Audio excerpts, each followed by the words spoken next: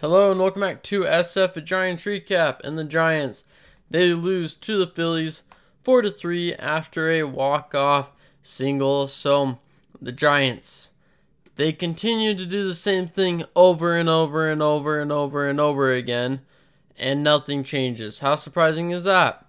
Kapler doesn't know how to manage the bullpen.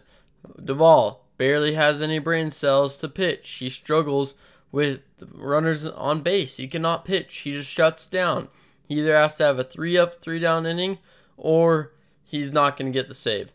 And it's proven time and time again. But before I get too negative, let's go over some of the positives. Kyle Harrison, he had a solid debut today. He got 5 strikeouts in 3 innings pitched and gave up only 2 runs.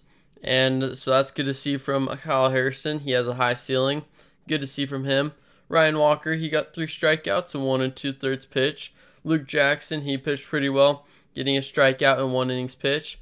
Tyler Rogers, he got 2 strikeouts in an inning pitch. And then Taylor Rogers, he had a clean inning. So good to see from all those guys.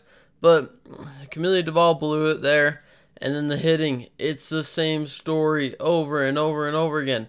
1 for 10 runners in scoring position. How many times have I said that? 12 strikeouts today. How many times have I said that? There's no reason for me to even do these videos because it's the same story every single day. It's super frustrating and it continues to happen. It's obvious of what needs to be fixed and nothing's getting fixed.